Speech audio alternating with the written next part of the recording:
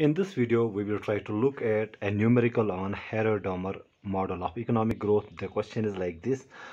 If national saving rate is 6% and capital output ratio is 3, then as per Harrod-Domar model prediction, the economy will grow at, the options are 0.5%, 2%, 18% or 3%. Okay.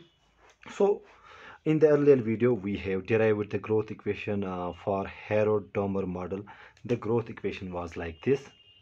That is del y is equal to S hour R. Okay. This del y means change in our income.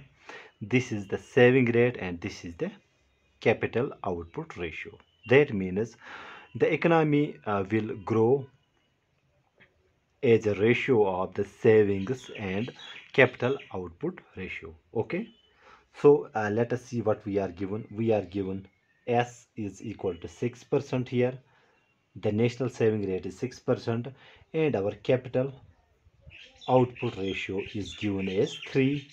Now what does this capital output ratio of 3 means? It simply means to produce 1 unit of output we need 3 units of capital. Okay, so what would be our rate of growth of the GDP? That is equal to del y is equal to S our capital output ratio, that is capital output ratio. And here our savings is 6%. Okay, to this we divide the capital output ratio, that is 3, which is equal to 2. Okay, so our change in GDP would be 2% if our national savings is given as 6% and capital output ratio is 3.